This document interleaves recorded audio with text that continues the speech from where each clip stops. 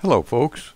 Well, my good friend Joe Cerna sent me a video of a fellow flying a full-size Cub with one bladed prop and asked if this was possible. I told him I'd done this many years ago with pylon racing airplanes and I'd experimented with them myself to prove their worth.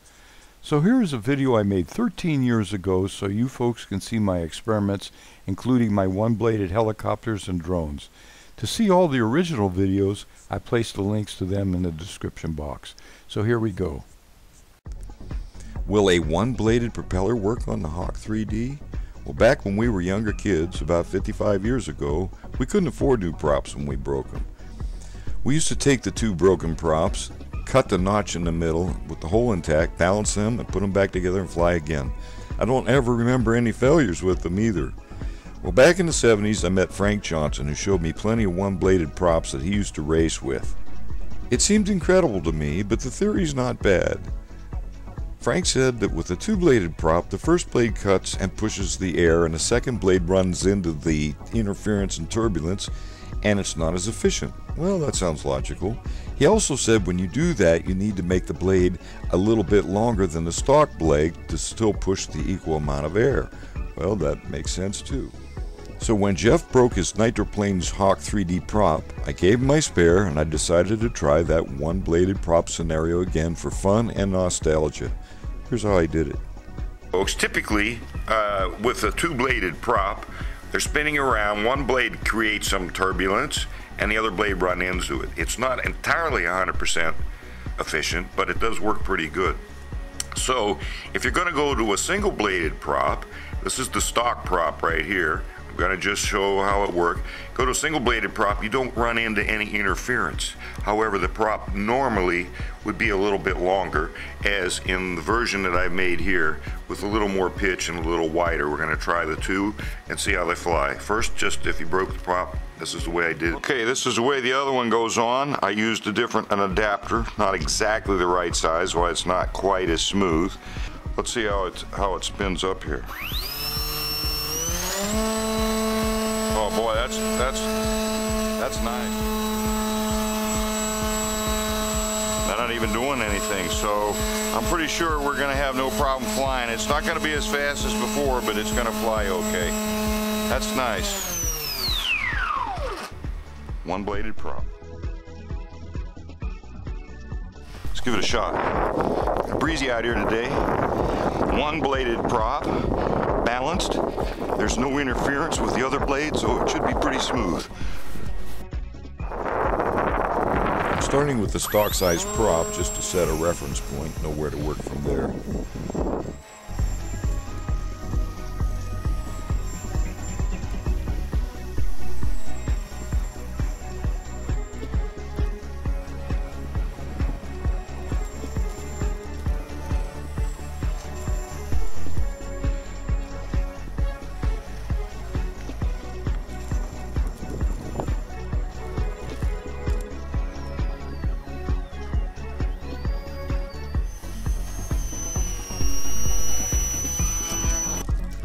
Bigger than the other one, and a different hub on here. Let's see how this one goes. Whoa, that sucker goes. Holy cow.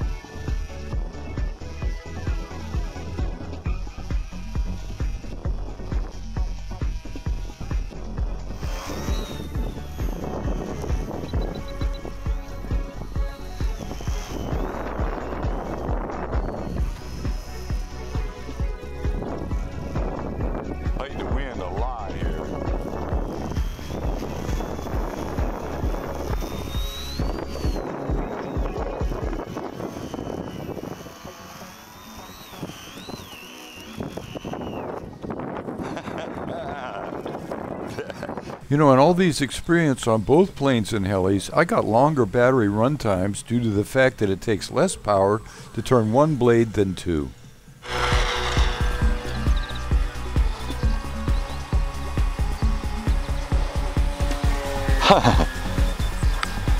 Yeah, it flies better. One bladed prop.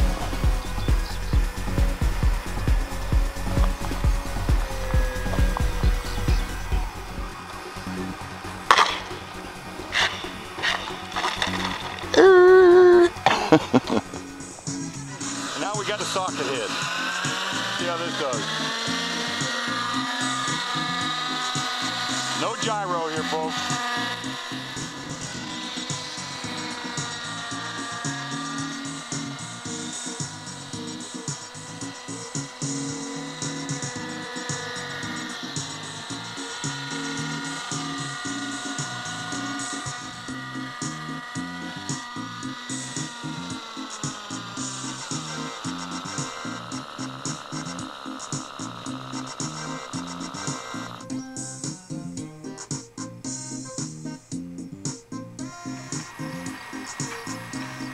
There you go, folks.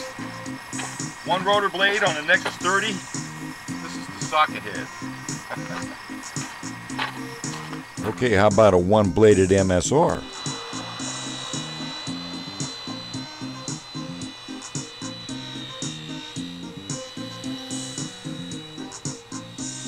A one rotor blade MSR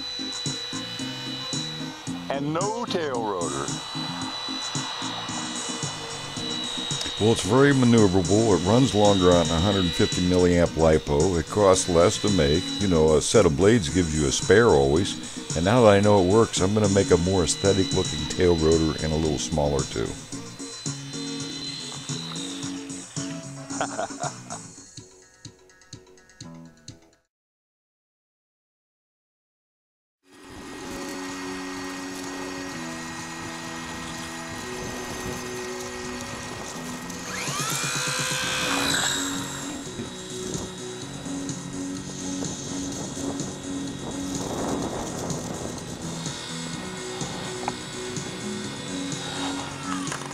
Oh!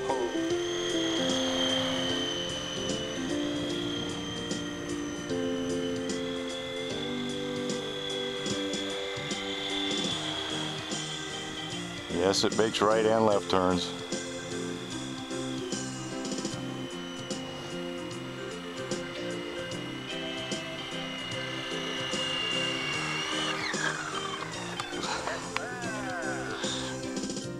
There's the hammer, and this is the Hammerhead Nexus 30 from Kyosho. So let's see if this will fly. Single rotor blade.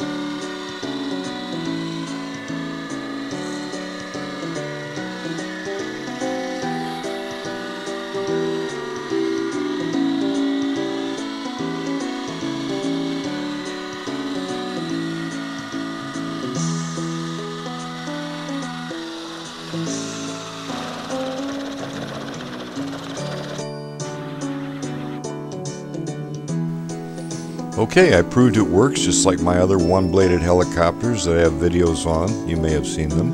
I did not have to increase the pitch or make any adjustments. Well, these videos show that I began experimenting this 13 years ago with my Nexus Nitro and helis with single blades, and Adrian in Switzerland told me he was going to try it, and he did. Here are the clips from his video And all the links to the other videos are in the description box so you can see. This is the counterweight. And yeah, everything's stuck. Out of the ESC, it's a Jive 88.3. Pilot today, Adrian. Have fun.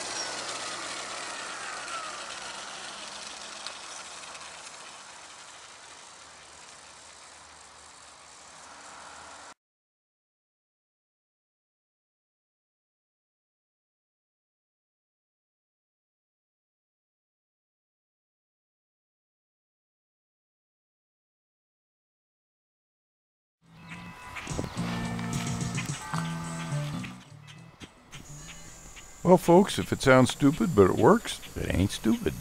Hope it spurs you to experiment no matter what. You might surprise yourself.